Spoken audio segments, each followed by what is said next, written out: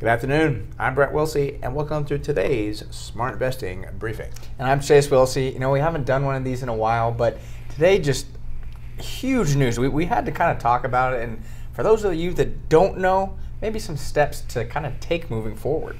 And what we're talking about is the Equifax, where they lost how many personal information? Was 100 and how many? 143 million people were jeopardized after a cyber breach. And not just jeopardized, but they stole, how do you want to say, they took names, social security numbers, birth dates, addresses, even driver's license. I mean, it's really a huge story. And I mean, you think about 143 million people. Took a look, there's 323 million Americans. So it's about half, right? Well, you also have to take into account those 2-year-old kids, they don't really have a credit profile. They had to be very rich. Exactly. So it's very close to about 50% of the population. If you have some type of, credit account, I mean, if you're over age 18, there's about a 50% chance that your information has been jeopardized. 50% chance, probably even higher than that, I think. Yeah, so it's pretty high. It's about 50%. And the credit card information was what, 200 and... There's about 208,000 credit card numbers that were also jeopardized during this cybersecurity breach. I mean, it's just catastrophic information for Equifax. I mean, to be honest, I was quite surprised that the stock was only down about 13%. I would think the stock would fall about 50%. I mean, this is huge. Yeah, this is huge. And what I thought was funny, too, is that today is September 9th. This incident happened, or they learned of it, July 29th was the date. So what happened during this whole time frame? It is amazing to me that they waited this long to release it, and some strange things happened in the meantime as well. Oh, absolutely. And I mean, kind of what time frame this whole event took place, I said about mid-May through July is when the information was actually breached. And then again, that date they learned about was July 29th. Now, something really fishy is 3 major executives or high people up in the corporation sold stock after the breach. Yeah, like 3 days after, about $2 million of stock.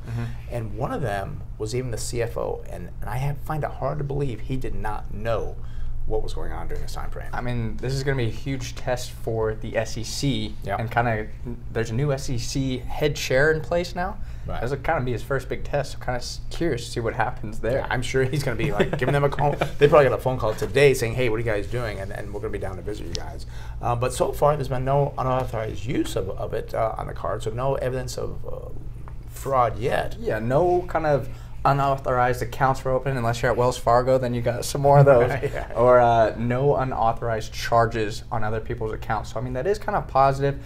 And I guess industry standard typically, and I call it industry, stealing people's identities. Once that occurs, it's normally a pretty quick turnaround to have that unauthorized activity. So I guess that is kind of a slight positive, but again, just a huge, huge breach. And the reason we did this today was because you should not be sitting back and waiting for things to happen, saying, well, I hope they don't get me. What we want to talk about today also was what you can do to protect yourself. Just very simple things. First of all, check your statements and your credit score. And actually, Equifax is going to send direct mail and set up a website to see if you were compromised. So you guys take a little bit of action, unfortunately, yourself. Get into this. I mean, it's really not a bad habit to get yourself into anyways. I mean, I know I check my credit score, I check my statements quite frequently to make sure you don't have any type of fraud that's occurring. I mean, especially now, if you haven't done it in years, let's say, please go check your statements, go check your credit score, make sure nothing crazy has happened. And they actually have already set up that website. I did go kind of check it out. How's it look? Pretty good. I think I was one of the lucky ones that actually did not have any exposure to the scandal. I just realized I haven't checked it out myself yet, so when we're done, that's what I'll be doing. You had a busy day, yeah. I got a busy day. Don't you be too busy to do it too.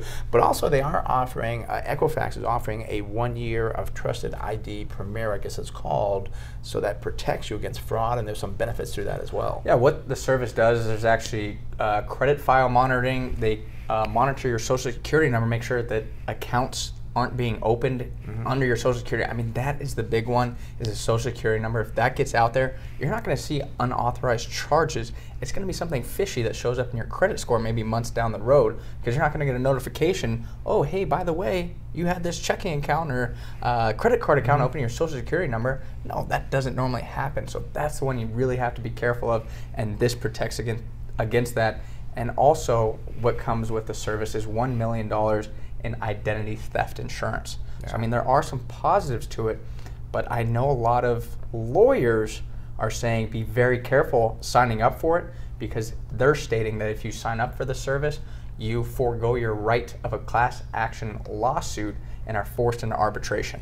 And don't get too excited about that, because over my 40 years of doing this, we've seen class action suits, and I've seen people get checks of $5, $10 off these big suits. And again, there's a lot of people in this suit, so I'm not going to give you legal advice, but I would say be logical and think about what really happens in these. And also, too, you won't get a check next month or next week. It could be years down the road. And what you're really concerned about is protecting your credit, doing the right thing. So I know I'm not going to be part of the class action suit. And I don't think it's a bad idea, and lawyers may tell you otherwise, and Right. especially lawyers that are pursuing this, because quite frankly, they're going to make probably big bucks. Oh, major bucks, They'll yeah. make the big bucks, but the consumers typically won't. And you know, again, making sure your statements are okay, and then maybe sacrificing going to arbitration and making sure your accounts are okay moving forward over the next year, I think that's a much safer approach rather than not doing the service and then all of a sudden maybe 3 months down the road you forgot to monitor your account and you were a victim of fraud. Yeah. Then you're in a big situation that you wish you weren't in. Exactly. So maybe a smart thing to go through and maybe read the terms a little bit closer and understand your situation. Well, I hope you found this edition of the Smart Investing Briefing helpful to you.